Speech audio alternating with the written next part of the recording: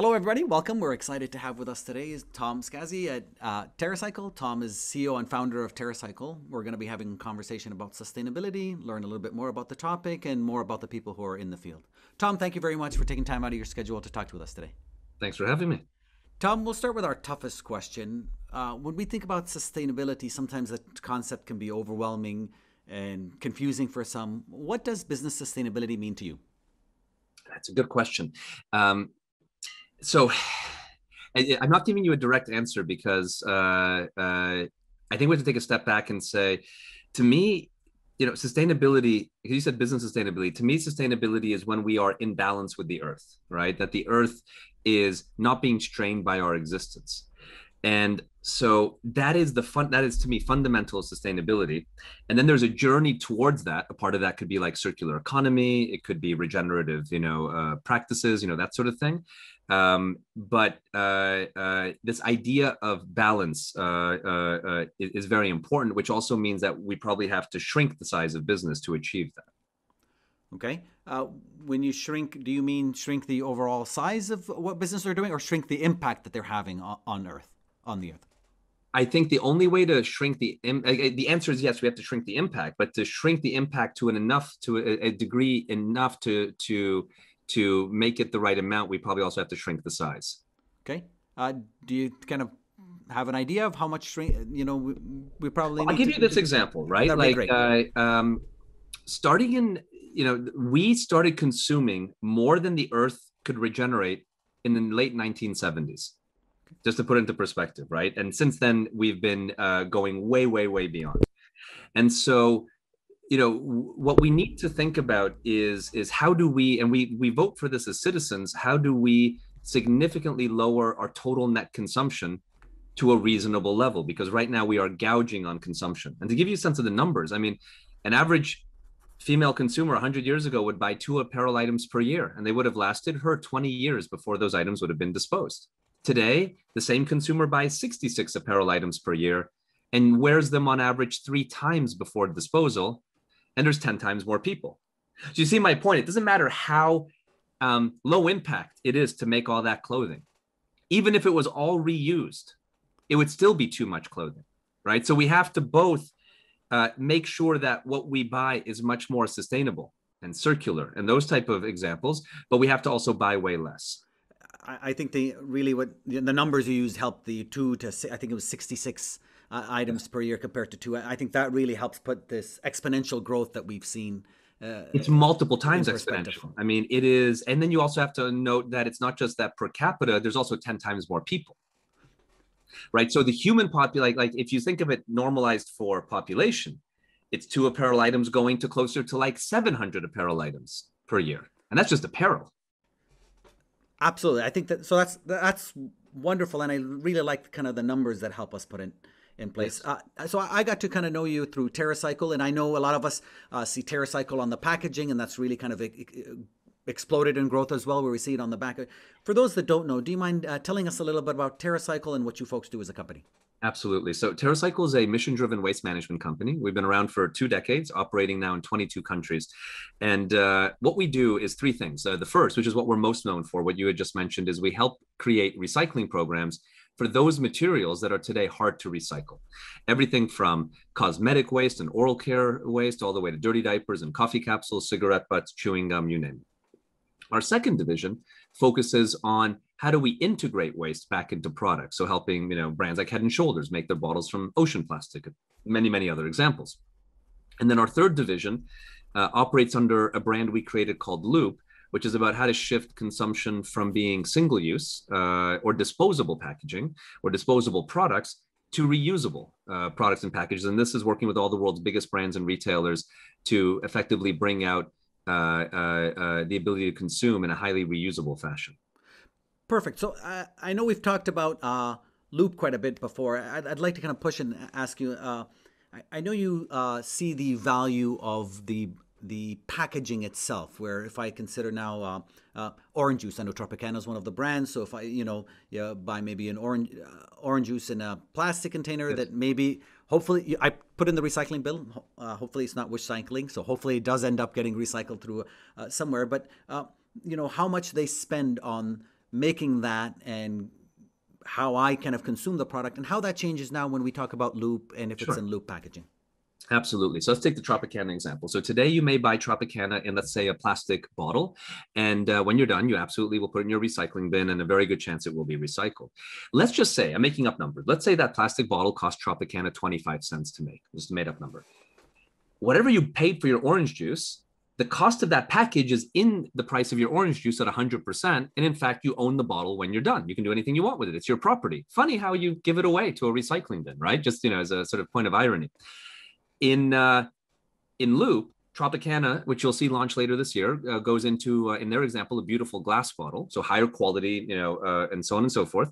Now, let's say that glass bottle, I'm making it up, costs 50 cents to make, because maybe it's more expensive. What actually goes into the price of your orange juice is not the glass, the entire price. It's the depreciation of the bottle. So how many times they think it's going to go around. Let's say if they think it's going to go around 20 times, it's 50 cents over 20, or like 2 cents and change. And whatever it costs us to collect and clean it. That's the apples to apples comparison. And this way, without spending more on your orange juice, you can experience a much more beautiful, more aesthetic, and more sustainable package. And then instead of putting it in a recycling bin, you put it in a Loop reuse bin at the end. And kind of following with these numbers, I'd probably get more orange juice for my buck, right? I'd get more value because that 20 cents is a little bit less on depreciation over time, plus the better container, right? Yeah. So I don't, in some cases, it's not necessarily always going to be money savings, but it's not going to cost you more. And you get a much better experience. It's both more beautiful, more aesthetic, maybe even healthier, but also more sustainable. And so this is a perfect example kind of where we see it might not cost you anymore, but it's better for the environment and more sustainable long term. Yes. Wonderful. So now we know a little bit more about Terracycle and Loop. Do you mind telling us a little bit about your career journey, how you ended up founding this company, and kind of how do you convince others to invest in it and see the value of sustainability from a business perspective at the end? Yeah, for sure. So, my journey, I was born in Hungary, which is only relevant because it was still communist at the time. And then we left, and long story short, I went to university in the United States. So went from communism to capitalism. And I fell in love with entrepreneurship, in high school. But to be honest, for selfish reasons, I figured it was a ticket to fame and fortune, which, it's sort of like the embodiment of the American dream. And I've luckily been able to achieve that. But I had this big turning point in my freshman year of college. One of the first classes I attended was Economics 101. And the professor gets up on stage and asks, what's the purpose of business? I'm actually, just for fun, curious, how would you answer that question if you were? The purpose of business is to help society and the economy grow. Rather, I think what we are now, a lot of people would say the purpose of business is to maximize shareholder wealth, which I really think would need to evolve beyond that. But I bet that's the answer he gave you, right? The answer was exactly that: maximize profit to shareholders. Yeah. But I felt like it should be more what you answered. What does it do to make the world better, right? And then to me, profit is an indicator of health, critically important. But in other words, if you're profitable, you're going to flourish and grow. And you're healthy. And if you're not profitable, it's being unhealthy. You're going to shrink and die one day and go bankrupt. And so profit isn't the reason of being. It's an indicator of how strong you are, how healthy you are. Like for us, the state of our health, right? But we don't live to be healthy. We're healthy to live. And so I wanted to find a business idea that was for profit, but that, was really there to make the world better. And I fell in love with garbage and, basically left school a year later. And that's been almost 20 years ago, because garbage is full of such amazing anomalies, right? So, for example, we live in a very materialistic world where we, in no small part, our status in society is directly linked to how much accumulated stuff we have. But isn't it weird that everything we own will one day be property of a garbage company? I mean, everything, from the clothing on our backs to the things our ceilings and our homes are made from, our walls, our floors, everything will one day belong to a garbage company. It's also the only material that has negative raw material value. And for how insanely big of a concept this is, an industry that will own everything, it's incredibly uninnovative. In fact, the least innovative industry per dollar of revenue it enjoys. So to me, it's like an entrepreneur's dream, especially a purposeful sort of entrepreneurship dream. Wonderful. I think kind of if you push on this, we rarely talk about this idea of a circular value chain, and that's growing. And that's really where we're starting to see the value you can extract from waste. Would you Yes. define it or look at it a little bit differently as you think about kind of waste So I innovation? think it's very interesting, right? Like the traditional approach to garbage is to see value only in one place. What is the material physically worth? Right? Like when someone recycles an aluminum can, the reason it's recyclable is that aluminum is valuable, right? And the value of the aluminum is enough to cover the cost of collecting it and processing it, which is why we can recycle it. And so traditional waste management is really focused on if there's value in waste, the only value is the material value. And if there's no value in waste, then it's what's the cheapest way I can get rid of it, like put it in a landfill or burn it or something. That's it. That's the economic equation. But I think what's so exciting about garbage is that there's a lot of other ways you can tease out value, like and that's the entire principle of our business.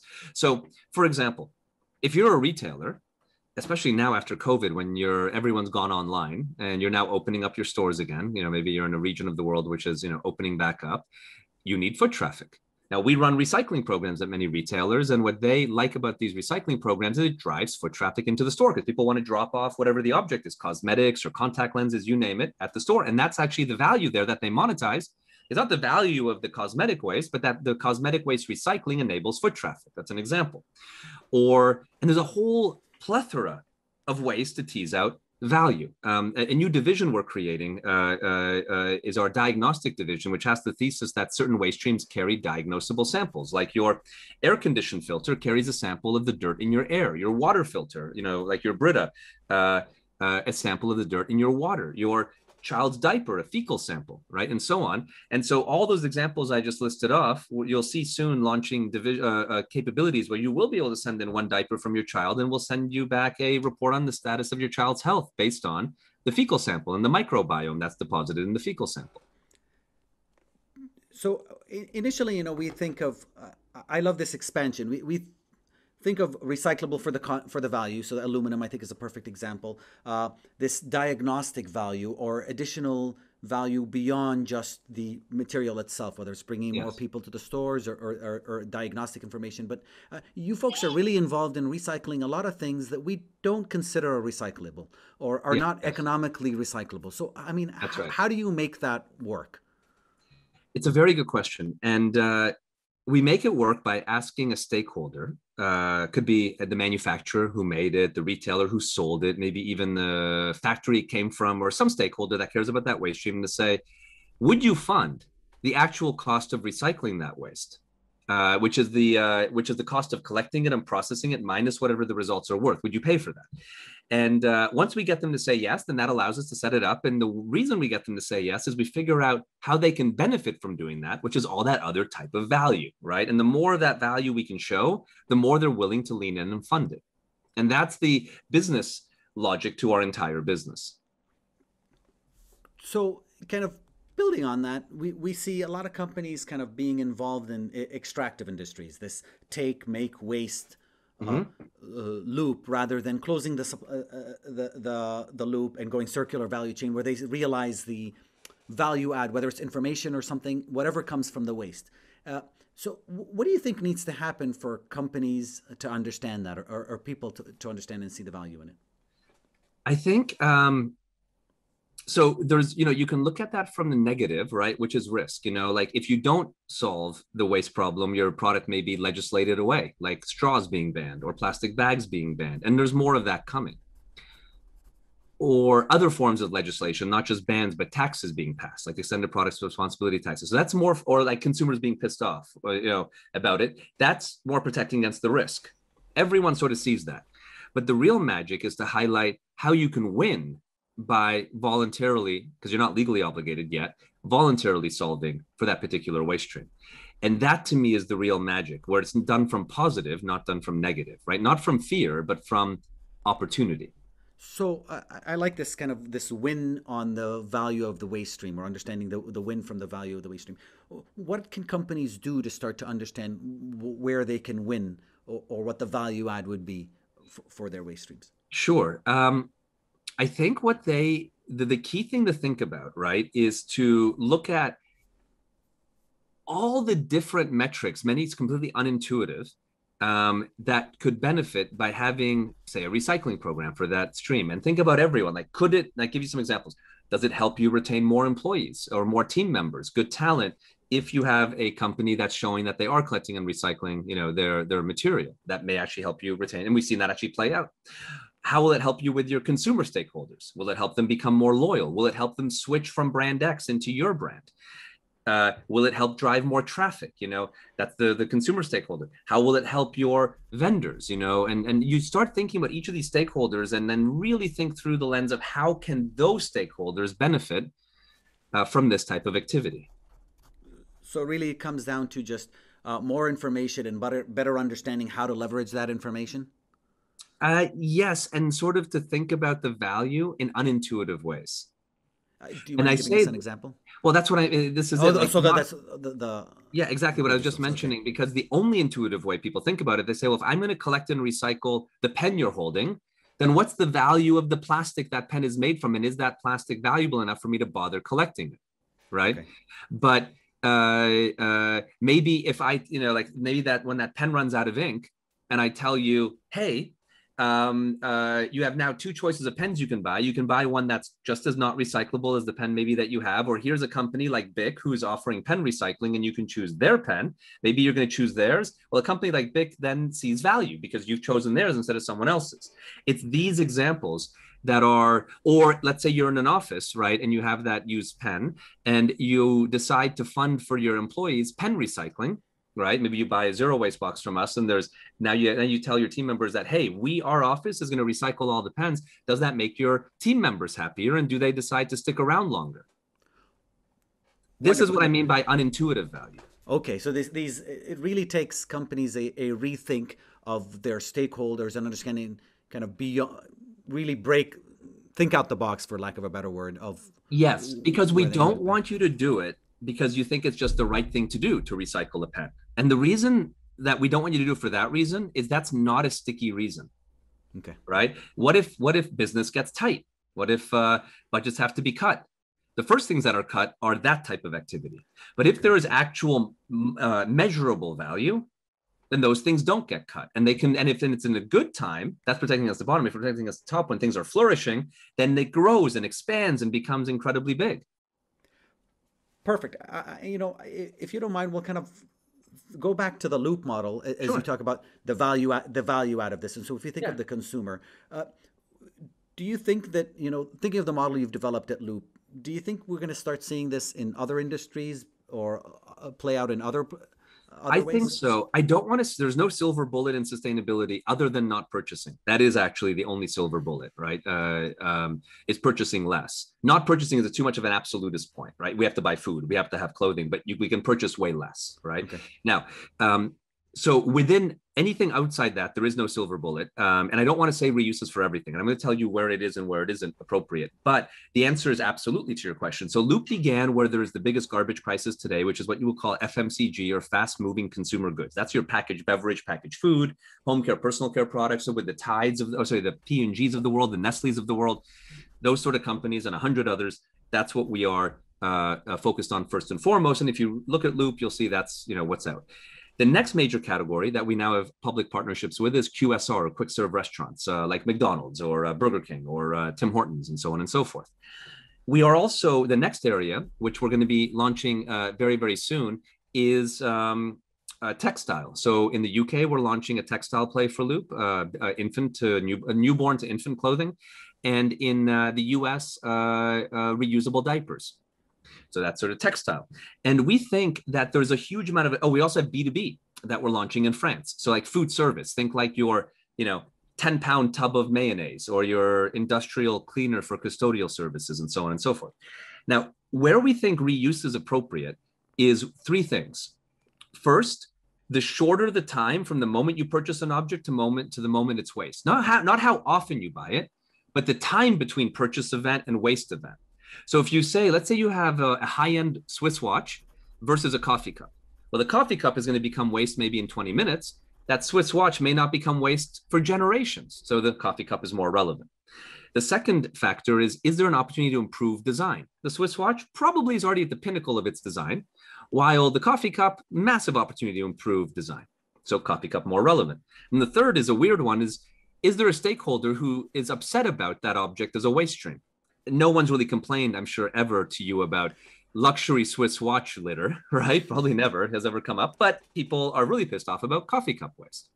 And the more, they don't all have to index true, but the more those three things index true, the more relevant for reuse. So, kind of, I love this analogy of the difference between the purchase event, the purchase date, and the waste date or the waste event. Yes. And so, if we think, we'll use QSR as you talked about. So, Yes. a lot of what we buy at restaurants is not might be technically recyclable, is not economically recyclable and viably recyclable in North America. Like a lot of plastic containers, at coffee places are type 5 plastics. They don't get. So how do you? Is that where you kind of get them on board, get these stakeholders to understand, or they see the value in it from the get-go?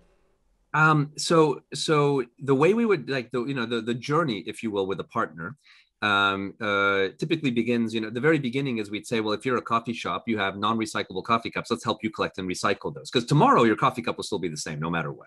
Mm-hmm. Then when we've done that, then we sort of typically say, well, let's help you make that same disposable coffee cup with unique recycled materials. Then we say, let's move and invent a reusable coffee cup together. Now, it doesn't always go in that order. Like Tim Hortons, which is a very big coffee shop, started with reuse, and we're now working on them with recycling. So it can go in any which way, but that's usually the journey. Now, what gets us in the door is, yes, the problem, right? Like there's an issue to solve. But what gets the organizations excited is those value points I mentioned. How can they win with it? Okay. And do you see this as, I mean, you talked a lot about the information that they leverage, or the brand equity that you might get. So from a different type of pen that would get me to kind of switch to that. Is that kind of the same selling points you'd see at outside industries? I mean, the B2B one is a tough one for me to kind of see. Not as much. So I'll give you an example. So we work with, I'll give you a B2B example, with the infant formula brand called Bladina. It's owned by Danone in France. And this infant formula is B2B. It's only sold to hospitals, so that when, a child is born and may have to be incubated or something, that's the infant formula that they're provided, in the hospital. It's a hospital product. Now, Bladina launched with us a decade ago, recycling for those containers in hospitals, and then gave it for free to the hospitals, and hospitals loved it. And that became a way for them to get another hospital to switch from brand X into their brand. They would say, hey, you got two infant formulas, but this one has a recycling solution and this one doesn't. And that recycling solution put over the edge the ability for them to win the business and became a major market driver. Or with Kimberly-Clark. For even well before COVID, we've done massive amounts of PPE, or personal protective equipment recycling, and they use that as a way to convince facility owners to choose their PPE versus the competitive PPE, right? So it plays to B2B as well. It's just different value features will come up, right? It's not going to be always exactly the same, but it works just as well behind the scenes as in front, as front of show, like B2C. Wonderful. I think you answered that question very nicely. So we don't have commercials, so let's kind of take a 2-minute personal break and ask you some personal questions, if you don't mind. Yeah. So you can check your phone if you want, but what's the last good song that you remember listening to, or that you've enjoyed listening to? I really like this. Just last song was Tilted by, God, what's the band name? Christine and the Queens. And thinking about, stay on your phone for a second, what is one app you cannot live without? One app I can't live without. Let me just see, because I've been enjoying TikTok recently. I don't actually have an account on TikTok, but it's just fun. Videos that you're sitting on the toilet, you can eat up 2 minutes really in a fun way. Wonderful. So, and our last one on this, do you have a favorite spice or condiment? You would say hands on. Yes, I'm a really big fan of smoked salt. Just on top of anything? On anything, because it's salt, but has a very smoky flavor to it, and it's just one of my favorite. Like if I went to, if you said there was one spice you can, or one condiment, one sort of topping, that would be the one I'd take with me. Perfect. Lastly, do you mind giving us one interesting thing people you work with, or that typically don't know about you? That I love doing pottery. In fact, I have a pottery studio in my basement. Oh. There you go. A lot of people know that. So thank you for sharing. It's always nice to know our guests are nice people in addition to being great at their jobs. We'll go back and kind of talk about sustainability. I really want to drive more kind of beyond TerraCycle and Loop and what you folks are doing. And if I look at, try and get an objective lens at other companies, Yes. how do we go about measuring it? Like when we look at a company X, for instance, how would you say they're doing a good job or a poor job on sustainability? Gosh, it's a good question, because today the measurement is sort of say, well, what is it? And am I improving from that? But that's sort of a screwed up measurement, because if you're really bad and you get a little better, that's not good, right? So this is a weird thing where everyone in sustainability, it's a very convenient way to do it, says, let's measure where we are. And then we're going to say if we're good or bad by then measuring the improvement from that starting point. But what I would say is that the starting point is if your company didn't exist. And then what we have to think about, that's really the starting point, right? Before your industry existed, is what is the impact of that particular product or service's existence? And is that okay? And there may be many industries that we say shouldn't exist, no matter even if they took their impact to zero, right? That's what we really have to start with, because if not, we're sort of creating a false narrative, if you will, right? This idea of improvement over an arbitrary starting point, right? Which is, mind you, how the carbon and trading and plastic credit systems are working, is they're sort of accepting the starting point is zero. But frankly, the 0 point should be, well, zero, like truly, where before we started these things. I guess if I kind of push on your point a little bit, if we go, it's not some arbitrary number. The arbitrary number should be before the company or the industry started, right? Let's use that as the baseline, not we're going to start measuring in 2020 and, oh, this is where we were. And, well, we improved over the next four or 5 years. Would that be fair? That's exactly right.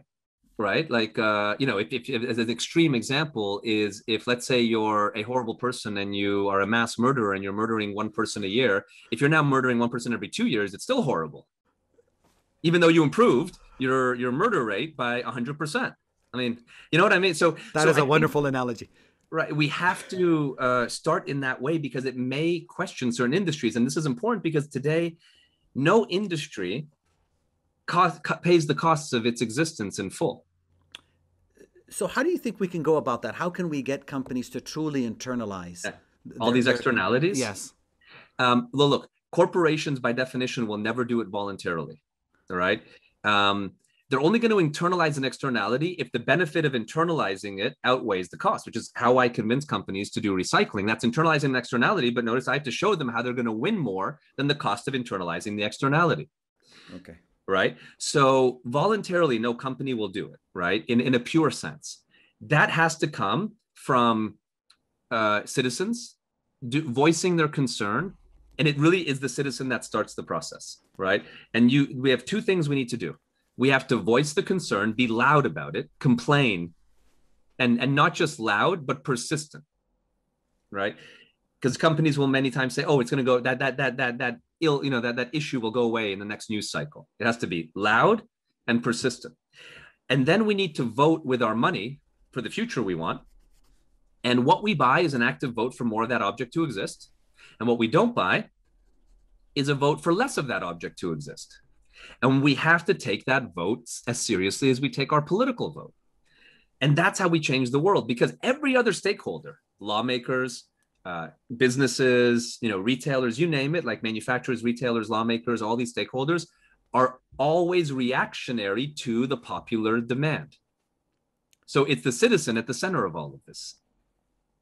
So kind of building on that, right now, I mean, I'd like to think a lot of people understand CO2 emissions and global warming, right? That's come to the forefront. Everybody sees that, but we've still got a horrible problem with waste, energy, water usage. And so how can we, I guess, what can people do to learn more about that or better educate beyond that? I mean, you folks do a great job in waste, but as a consumer who's maybe agnostic or doesn't know about it, what can they do?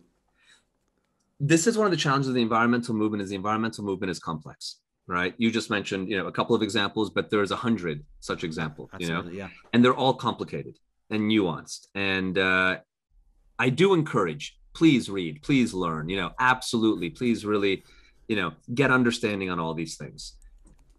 But even myself, I've been, only working on sustainability in 20 years, and there's many, parts of it that I haven't researched or understand, right? And this is all I do. So I think the distilling simplicity of it all is every environmental problem in the world stems from one action, which is the action of buying something. Nicely said. So I'll kind of leave that on that point. Right? It's that simple. There's nothing more complex to it. There is no such thing as a good purchase. Okay.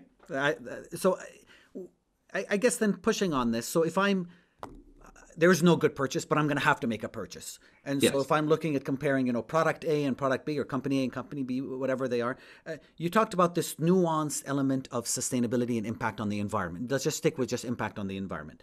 Yes. How do I know which one I should pick? I've still got to buy this product, or I've decided I want to buy this product. I understand. Yeah. So the first thing I would do before answering the question, I say, do you actually need that product? Let's pretend yes, for whatever reason. But it's a very important question to ask first. But because I bet you 70% of your purchases, 80% of your purchases, the answer could be no. It's probably higher than that. I'll concede to that fact. But all right. So just to acknowledge the white elephant in the room, right? So now let's go to your direct question. How do you know which is better?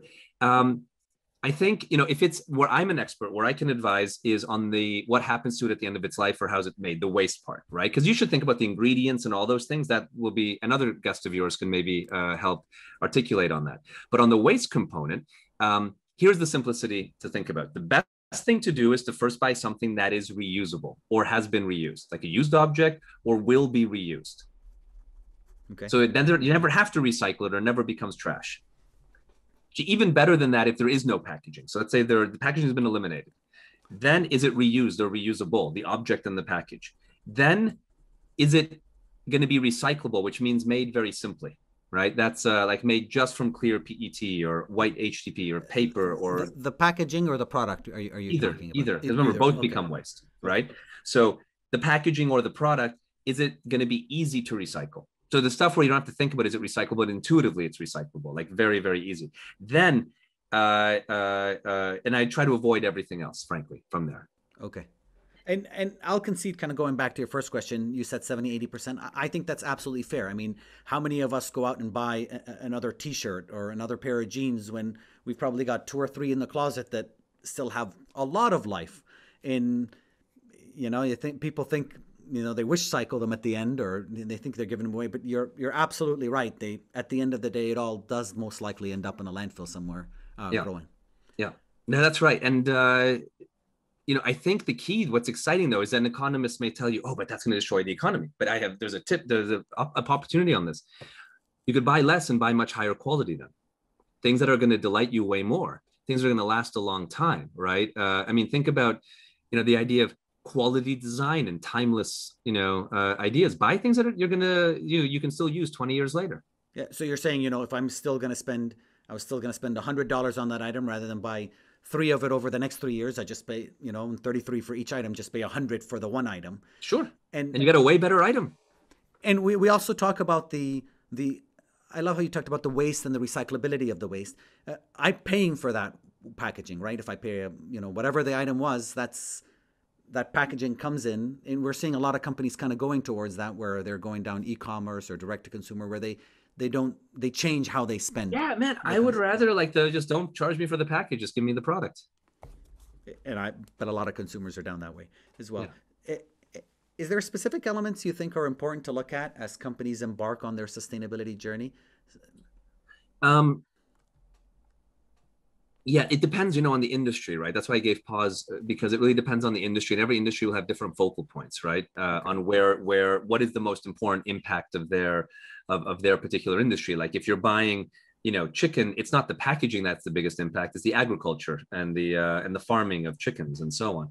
And so each industry is going to be slightly different on where to overall focus. As it pertains to the topic of circular economy, the thing to think about is what happens with that object when it hits its end of life. And how did you create your object to begin with? And are you ideally making it from waste? Because that's how nature works. Nature is ultimate recycling. Every single thing is recycled. We eat animals and plants. Those eat plants. The plants eat dirt. And the dirt was some animals, poop or, fallen leaves. We're all converted poop really in the end, right? Literally. And so nature has perfect circular economy. That's what we need to be echoing in the human system. Perfect answer. So we can kind of shift to our last few set of questions, if you don't Sure. mind. And this is a two-part question.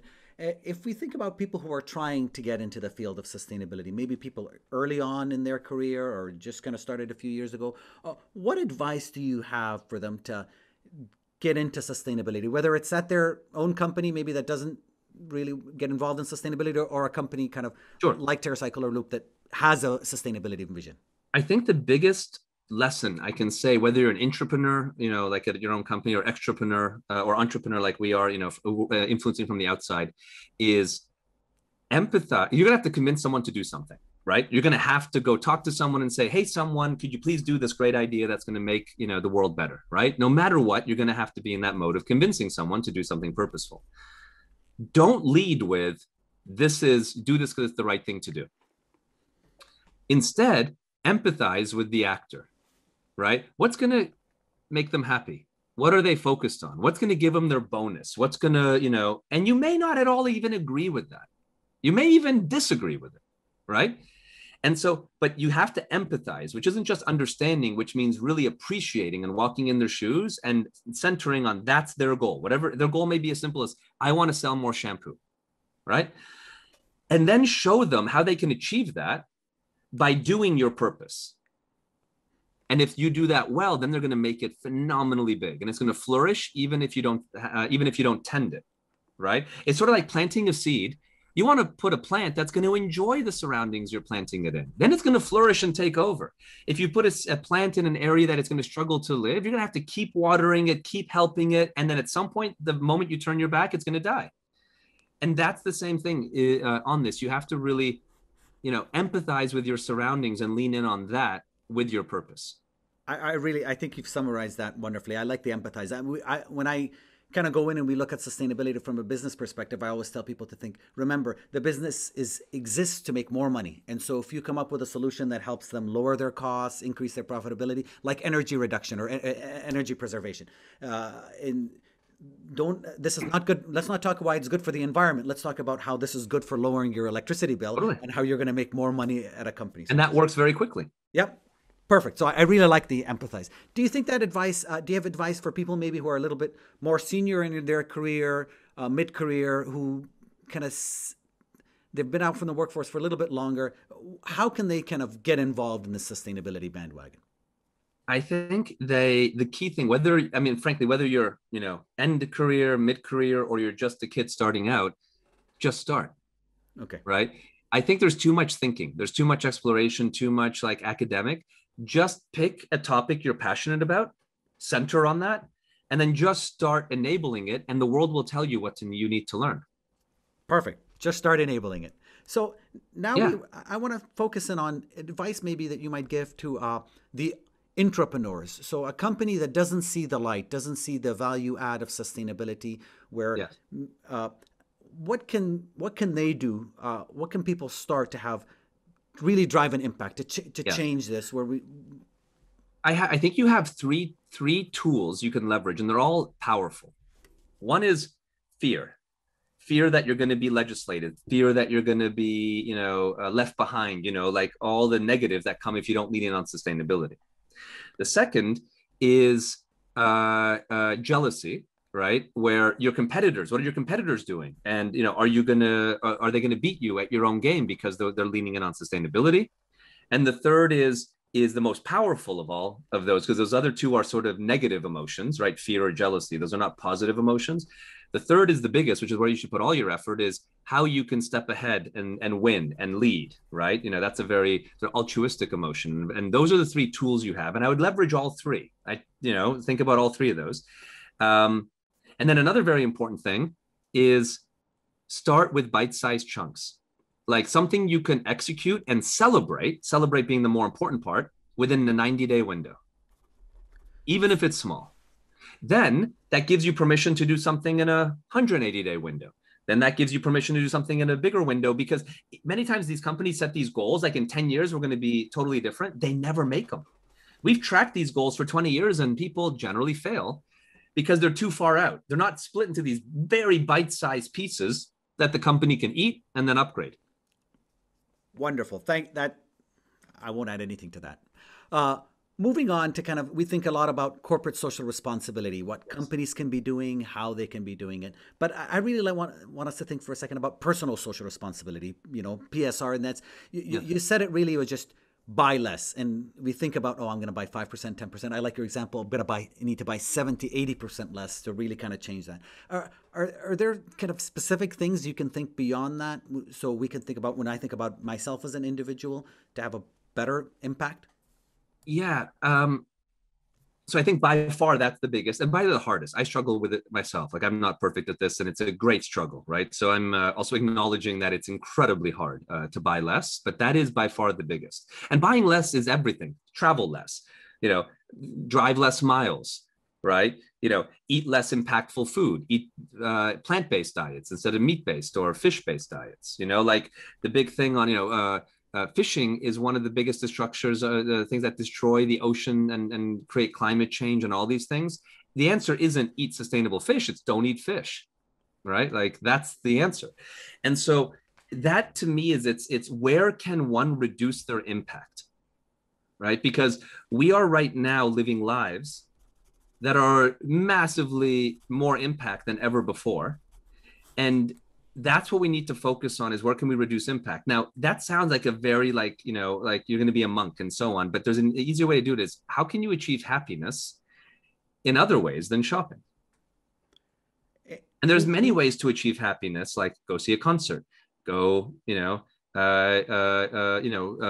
enjoy art, enjoy people, enjoy things that are not accumulation of objects.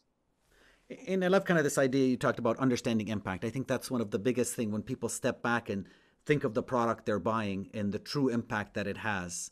Uh, that's really where they're start to see change. Uh, Yeah. I want to thank you very much for your time. I really appreciate all your insight and information that you've shared. At the end, is there anything, parting thoughts you want to leave us with, Tom? I mean, I really appreciate your time and your questions, and thank you everyone who's listened, and hope this has been a fun discussion to observe. Perfect. Thank you very much, Tom, and have yourself a wonderful day. You as well. Thank you. Thank you.